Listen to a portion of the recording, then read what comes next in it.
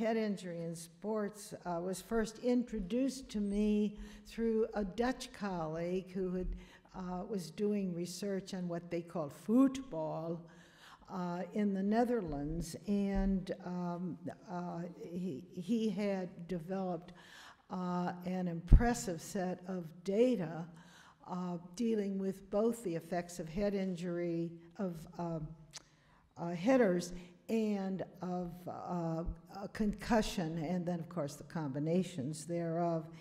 And from then on, my awareness and appreciation of the problem has grown.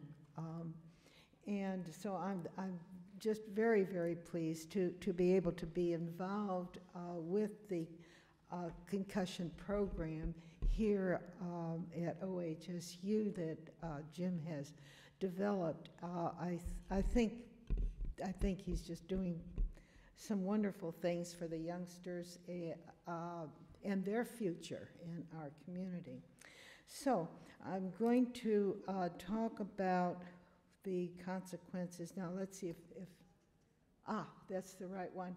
The neuropsychological aspects of mild traumatic brain injuries and concussions, by and large, go under the heading of mild traumatic brain injury.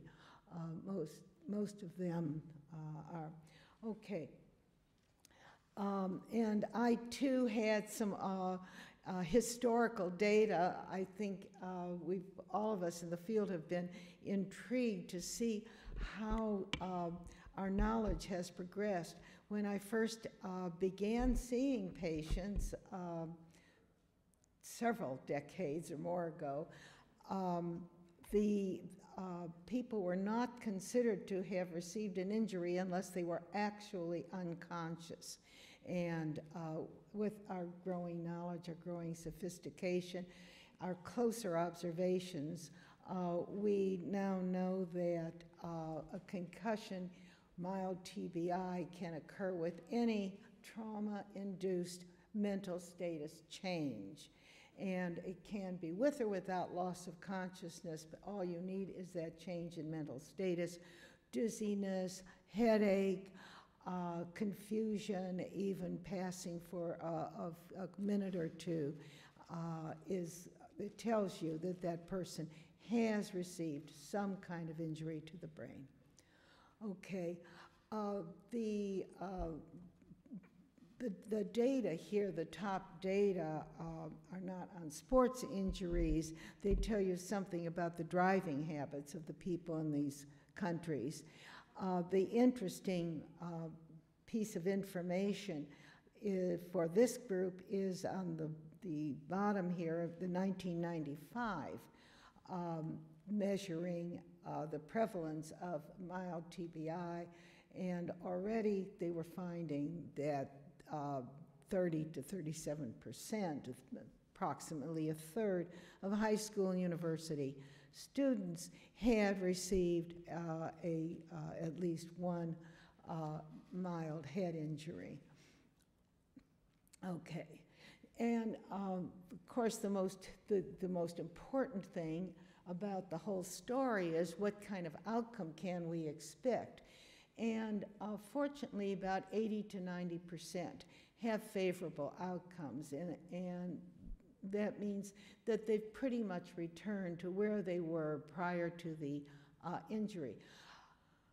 I do not ever use the word recovery. I have a bunch of dirty words that I don't use. Recovery is one, IQ is another. I'll be glad to talk about that sometime if somebody wants to.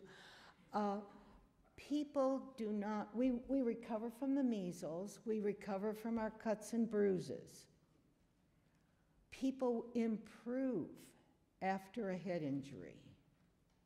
But any time you've had a head injury, it leaves chicken tracks on the brain. So you never get quite back to where you were, but you can have a very favorable outcome. And I'm sure that there's a number of you right here in the audience who've had head injuries. as youngsters, maybe playing in sports, and you are functioning very, very well as adults, and you fall into that 80 to 90% favorable group. Whether but for the head injury you would have been a Rhodes Scholar or not, I don't know.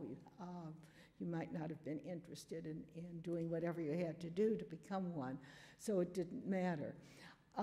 But unfortunately, 10 to 20% are going to have persistent physical, emotional, or cognitive symptoms, and I'm going to review those.